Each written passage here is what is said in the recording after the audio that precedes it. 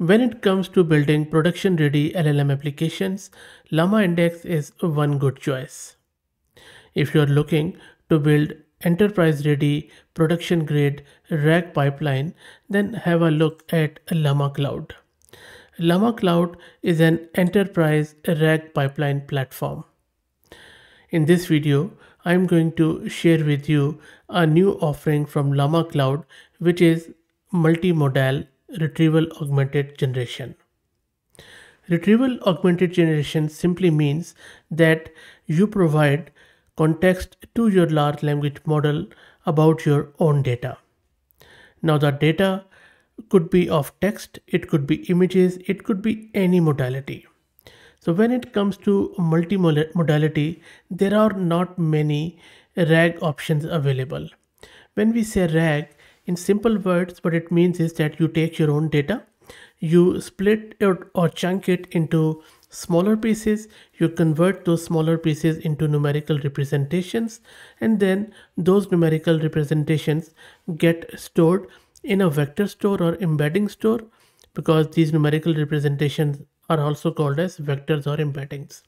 There an index is created. From that index, whenever a user makes a query from LLM about your data, a similar search is run and the similar search results are retrieved and augmented to the user's query, and then this augmented input is given to LLM, which returns a more grounded result. So that is what a RAG is.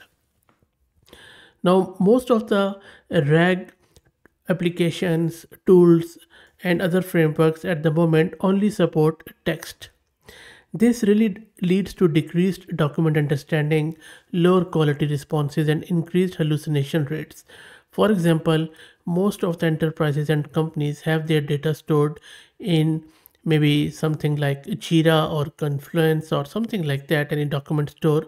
And if you just take a particular Confluence document, you would see that it includes tables, it includes images, it includes text, and a lot of other things. Now, if you only are extracting text out of that document, it might not represent the full reality. That is where multimodal RAG becomes quite crucial. Multimodal LLMs like Pixtrol, Sonnet, GPT-4 are increasingly better at document understanding. And that is where, when we have an enterprise ready RAG pipeline offering such as LlamaCloud, it really makes it quite easy and really practical to build our multimodal RAG pipeline. In this video, I'm going to show you that how easy it is to build a multimodal RAG pipeline in LlamaCloud. Now, in order to get started, you would need to go to cloud.llamaindex.ai, and then you can sign up and you can get your API key. If you're signing up for the first time, I think you also get some credits from there. Also, I will be using Google's Colab, which is a free option. All you need to do is to just go to colab.research.google.com, sign in with your Gmail account, and you should be good to go. It is all API based, so we should be good. But if you want to replicate these instructions, you can easily simply run it anywhere where Python is installed. Okay, so that is done, and don't worry about the commands. I'm going to share all the commands in my blog, and I will drop the link in video's description. So let me take you to LlamaCloud. Let me sign in with my Google account, and then we will get the API key.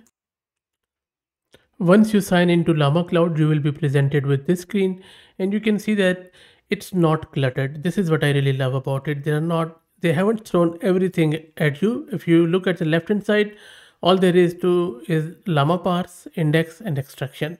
If you want to know more about llama parse, just search my channel with llama parse or parse, you should be able to find it.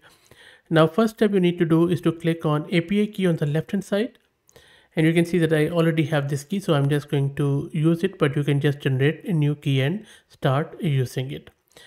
Now, for the multimodality, all you need to do is to just go to index, just click here, click on create index. So what we are going to do, we are just going to use a sample document which will have images and text, and then we will create an index on top of it. And for the sample document, I'm just going to go with this one, which has been supplied by LlamaCloud as an example. So you see, it has all the stuff which you can think of in terms of multimodality. There are images, there are tables, there are graphs, and a lot of other stuff. And now you can imagine that how useful it is to have a multi-model RAG. Okay, so let's go back to LlamaCloud. Now here you can just give it any of your name of your choice. Maybe I'll just say multi-index or whatever you like.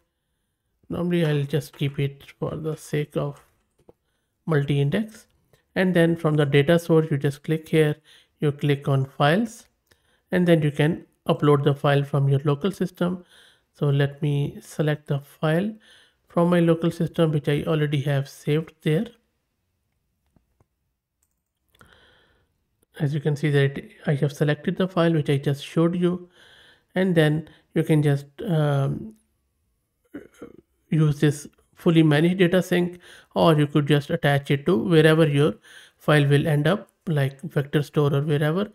It could be quadrant, pinecone, and all of those vector stores, but I'm just going to go fully managed. I will let it manage it for me. Now you would need to specify embedding model here.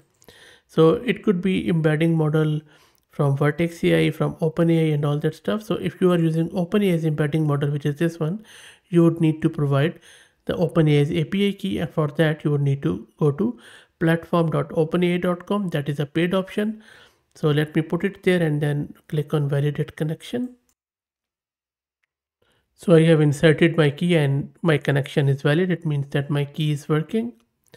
Now this is the important bit. You need to make sure that you just toggle this on, because this is a multimodal indexing. So we need to make sure that we toggle it on. Now here you can just select for fast, which is going to take 3 credits, or so, and you can also read it that when you use fast mode, they do not use OCR or extract any images from your document. So, but for accurate, if you just see, it also perform OCR and image extraction and lot of other stuff. And premium mode, this is the most accurate one. It also does a lot of other stuff. So I'm just going to select the premium one. Why not?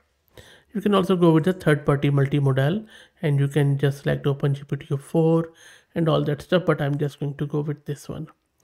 Now, if you want to give any parsing instruction, you can give it, but I'm not going to go. You can also check out what you want to do, whether you want to text and image handling, you want to skip OCR. So it is quite customizable, as you can see. I'm just going to keep it as is. There are a lot of other stuff which you can check, for example, page specification. You can just go with how many pages you want to go. I think you can give a range or select the few ones. Also, there is bounding box where you just can give the coordinates of it, where it will only parse the selected area of your document. So let's leave everything as is here.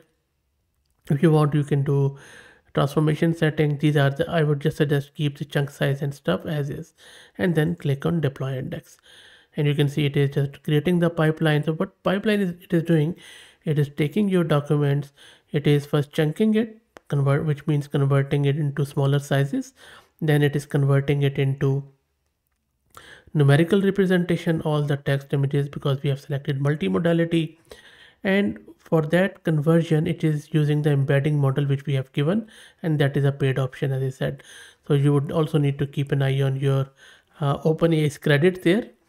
But anyway, so you see that it is still creating, I believe. As you can see on the right, it is in progress, and it is also giving you this code which you can put it in your Colab or whatever your code is, and then you can use it. So I'm just going to click on copy. I have copied it. Another cool thing is that if you don't want to do Python, you can go with JavaScript, but I'm going to go with Python here. And before you proceed further, you would need to make sure that you wait for this index to finish creating, and depending upon your document size, it takes time accordingly, and it is telling you that it is in progress, and index ID, project ID, and all that stuff. So let's wait for this to finish, and then we will move forward. So it took a bit of a time, but the index creation is finished. You can also check it by refreshing it, or from the left hand side, you can click on indexes and you will see that now our index is created. Now let's go to our Google Colab, and it's a free Google Colab. I'm just running it on CPU because it's an API based, so no need to use GPU. Let me first install the Llama Cloud prerequisites. Let's run it from here. Let's wait for it to get finished. Prerequisite is done. Let's specify our index, project and org ID, which we copied from there. And here you would need to replace it with your own API key. So let me put in my API key and remove it. The best practice is always that instead of putting it here, you should be storing it here in the secrets. Hopefully I already have it. If not, maybe I'll just put it here.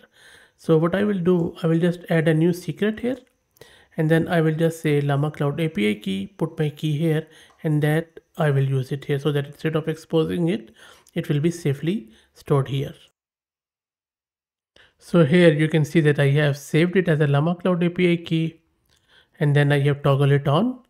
And once it is toggled on, all you need to do is to just type this from google.colab import user data, and then I am just getting that user data. So now it is not exposed, and I can simply use this API key anywhere I want in my code. And I already have run it. It has imported everything, and it has also initialized the index here. Okay, so next up, let's try to retrieve the text and images from our index. So you see, we are just importing the image from below, and then we are importing other stuff to display the images, and then we are looping through the nodes, which are primarily wherever data is stored in that index, and then we are displaying the images from there. So let me run it. So the function is defined. Let's also grab the retriever from there, which is going to retrieve the data from the index. That retriever is also defined. And now let's give it a question. Now the question is what we are trying to ask. This is a prompt, and this will get augmented with the data we have stored it in that node, and the retriever will be retrieving it. So let's define the node. Node has been done. Let's try to see what exactly is there. Let's try to print the first node. I think that might contain some of the text, if you remember. So if I just take you there, this is our actual document, if you can see it. And if I go back, this is what we have printed. So you see it's a similar sort of thing, which has some graphs and all that stuff, some text here, and some of this which it has displayed. And it is all stored in our index now in our RAG pipeline. Similarly, you can display, you can even go with the example query if you like. I mean, if all you need to do is to just give it to your LLM, and LLM is also going to show you the answers. You see, what we have done here is we have just given it this prompt, and this RAG pipeline has returned us the data in multimodal format. So this is how easy it is to build a RAG pipeline with images and data or multimodal with the help of this LlamaCloud. As I said, I will drop the link to these commands in video's description, and then you can play around with it. All you need is this API key from LlamaCloud and also from OpenAI, and you are good to go. And we have a production grade, enterprise ready multimodal RAG pipeline. So that's it. Let me know what do you think about it.